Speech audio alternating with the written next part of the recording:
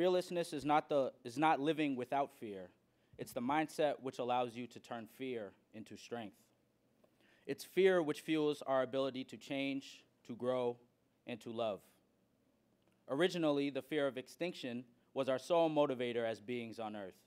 But as we advanced, we now fear things like professional complacency and digital or technological ineptitude.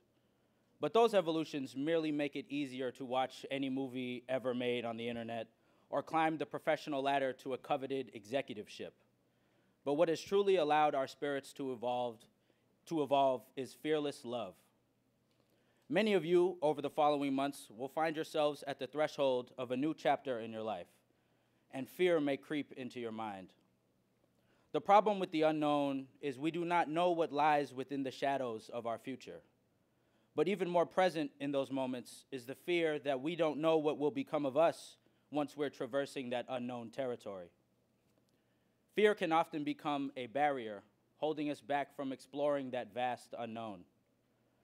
Fearless love is the key to turning that barrier into a portal.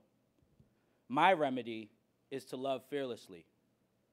Practice the fearless love of self, and whatever those experiences bring, a fearless love of self will allow you to accept changes as growth and failures as lessons learned. Fearless love exists throughout our history, and I know I would not be before you today without the fearless love of generations before me. The fearless love of others allows us to follow our heart, embrace and accept love in all its forms, even when that love puts us in the crosshairs of society. The fearless love of life allowed my father's ancestors to survive the most heinous, dehumanizing, and impactful system of slavery and displacement in human history.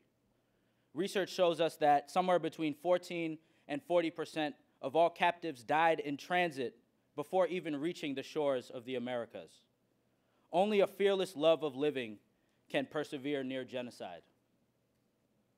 The fearless love of learning exhibited by students like the Little Rock Nine allowed me to attend an independent boarding school, much like Brooks, attend and graduate from an acclaimed university. For those of you preparing to embark into the unknown, whether it be a new job, a new school, or a new role here at Brooks, do so filled with fearless love. Remember that that love which has guided you to this point will be the propeller which carries you through your future.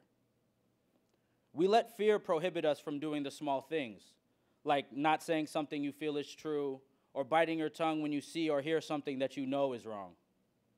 As the weather begins to change, allegedly, our days get longer, and we emerge from our winter hibernations, take the time to be intentional about expressing and accepting the love that surrounds us all.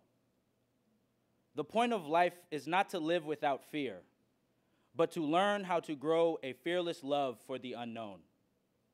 Don't sell yourself short by saying no to fear.